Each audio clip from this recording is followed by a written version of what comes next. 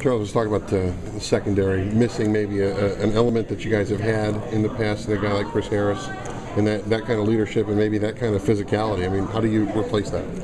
Well, Chris is a great player. He's real smart. He's a leader back there. One thing I've seen about Chris not being here is that everybody has to be accountable for what they have to know and have to do. So it forces us to study more and know more, and not depend on Chris to put us where we need to be. So we're doing great now. Everybody's got their assignment and doing well.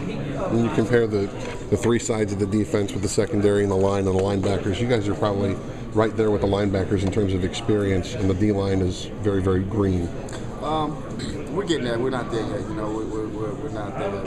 We got a long ways to go. I think that as a defense, that's one of our things. I mean, we're never there. We're always trying to improve and trying to get better. So I think that's what's going to take us over the top. Having those guys that's hungry and never satisfied.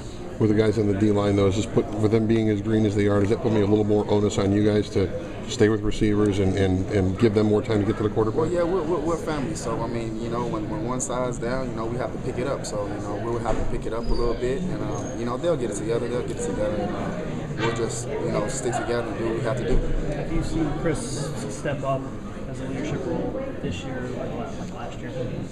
Chris Campbell. Oh, Chris is doing good, man. He's talking a little bit more. He's always been a great player, but like I said, there's a lot of guys now that has to step up and be leaders. You have to have those leaders on defense so that those young guys can follow. And Chris is doing a great job. Chris was talking about you guys getting off to a slow start last year. What do you remember about that? How do you remember that? I remember that real well. That's one of our key points now. Starting in practice, everything starts in practice. Tagging off, you have to have that base, as far as tackling and wrap up.